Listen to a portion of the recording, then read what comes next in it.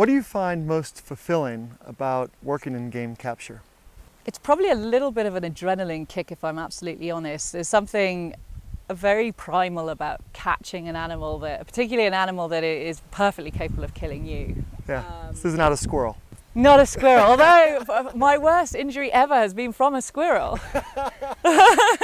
So far I've been lucky with the lions. How many lions have you captured?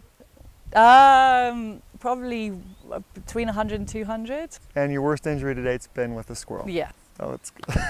So never underestimate squirrels is the moral to that story. But when you're getting close to a lion, in order to, with capture, I think what I really enjoy is thinking one step ahead of the animal. And so in a way it's like hunting, but at the end of the day you're not going to kill the animal, you're going to capture it and you're going to do something that hopefully is going to benefit conservation in the long run. Yeah. So you have an excuse really to hunt.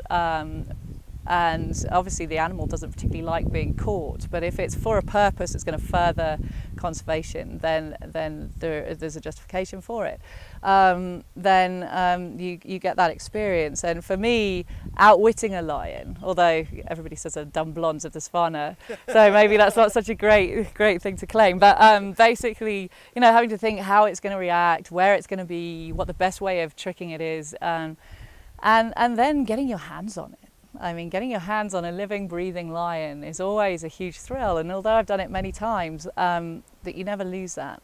And of course, you capture one, you've got all the others because they're in a pride, and that's always a thrill because you're out there working on the one that's down, and you've got all the others around. And so you have to be very, very, very highly focused in the moment.